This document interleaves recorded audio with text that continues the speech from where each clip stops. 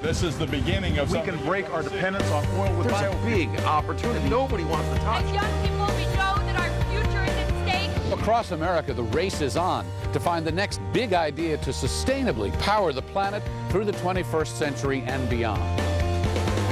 Who are the innovators, and can they turn their inventors' dreams into cold, hard reality?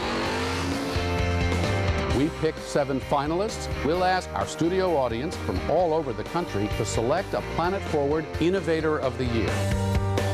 We replaced all 6,514 windows. It's not just about windows, it's about other forms of efficiency. We can start competing with butanol compared to ethanol, and we think we got a pretty cool process because of that. I love this stuff, the experimentation, all of this is fabulous. We've made the solar panels affordable and easy to access. And you really can put green back into people's pockets, and then you will have cracked the code. We go from this great Corvette muscle car to the Chevy Volt. This is the only electric vehicle at this show.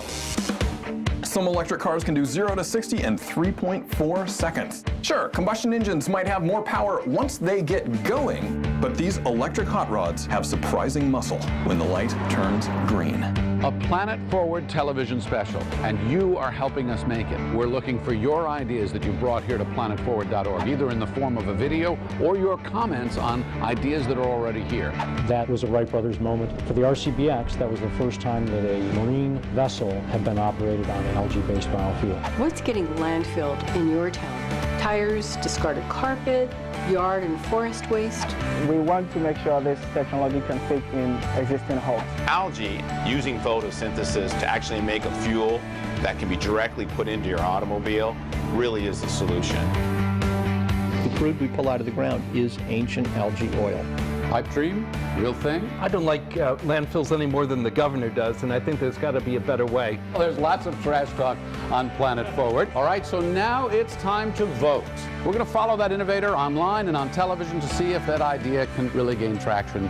Spread some sunshine, you know? We'll explore the ideas, the people behind them, then ask you, which idea do you think is a winner? Which do you think can move the planet forward?